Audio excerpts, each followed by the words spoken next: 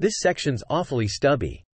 Info from the Lost Dimension, to her coy doctor, the two rivers, Beauty on the inside, and Black Friday, stranded in the vortex after her manipulator malfunctioned. River was harbored by a man named Daniel and his daughter Allison on their ship, and stayed with them some weeks, trying to find a way to escape. They eventually came across the ruined timeship of Admiral Eno, and River devised a plan with her to take her back to working so they can live. Aboard the ship was, however, a dangerous criminal, Calliope, who attacked them.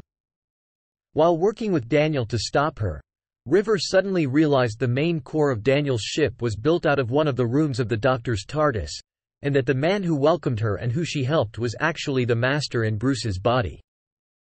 He allied himself with Calliope to kill her, but River instead persuaded Allison to take off her stabilizer, thus reverting her to her original form, a Vortipoda cub.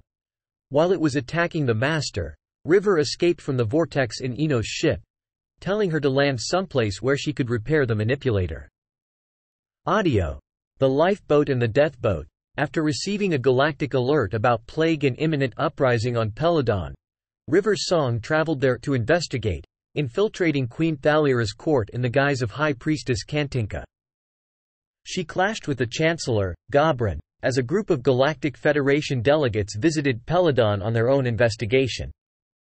Befriending delegate Alpha Centauri, River fended off suspicion from Gobrin and exposed his secret alien slave dealings with the Arcturan delegate and discovered a Karg Mafia agent, Mendika, had taken the Earth delegate's place.